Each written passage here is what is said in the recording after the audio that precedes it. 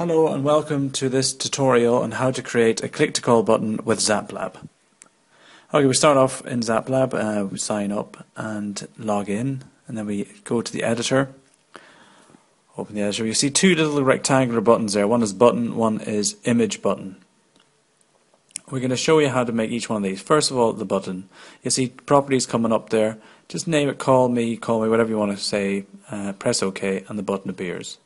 We click on the button and then we just hit on the hyperlink button.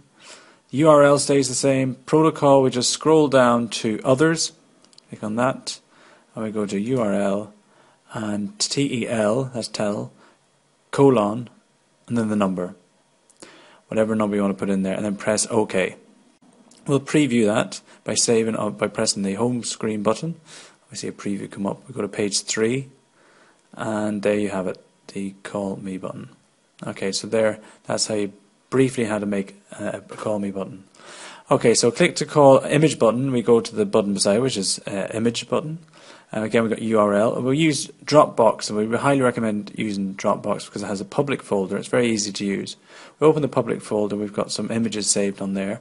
Right-click on the image, and you will see copy public link. Click on that, and it will automatically save it, and then just paste it back into the URL. We click on the width there, and you'll see that it's 275, which is about right for all phones. And there we see we've got the image button up there.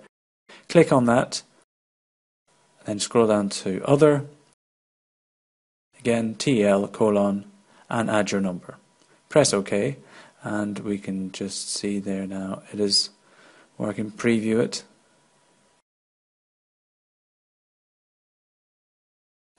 And that's it, and you've finished your first tutorial in how to do a click to call button. Thank you for watching. We'll be back again soon with more tutorials.